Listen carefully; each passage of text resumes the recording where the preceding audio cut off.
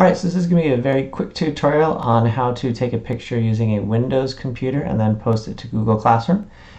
First thing you want to do is you're going to want to pull up the camera. You just click right here and start typing camera, and there it'll come up that easy. And so you just double click it and there you go. And so there, if your webcam is connected, you will now see yourself. So you want to take your work. Hopefully there's some light coming in it, and you're going to hold it up so that the camera can see. And it might focus or might not, kind of depends on, there we go. And then I just click the camera button right here and that takes the picture. If you need to want to take another one, take another one right there. You click on this if you want to like look and see how it looks.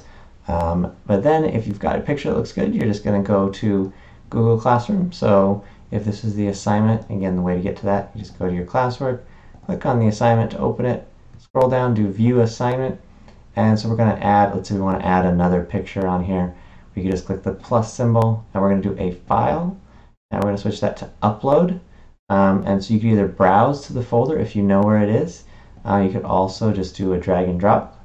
So it's probably going to go in your pictures and then in the camera roll, so you'll see any pictures that you have taken recently. And so you're like, oh, that's the one I want. So you just take it, drag it, drop it right there, and it'll upload it. And then if you want to add another one, if there's another page or something like that, you can click plus to add or create another picture, and then just click turn it in when you're done. And that's all you got to do.